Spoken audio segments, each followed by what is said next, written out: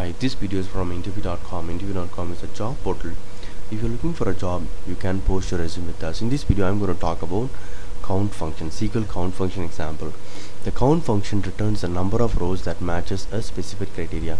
For example, if you want to know the number of employees from London branch, okay, then you can use count function to do that.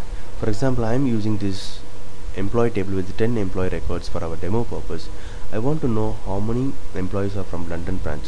I can use like this: select count star any column, select count as number of employees from London. This is a temporary column name, from employee where city is equal to London. So any condition you can keep here.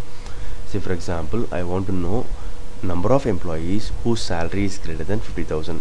I can make this where salary is greater than 50,000.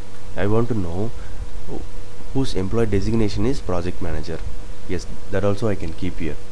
So employee designation is equal to project manager. So like that I can find out the number of employees details using count function. So number of employees from London branch is 8, okay, and number of employees from Paris branch is 2.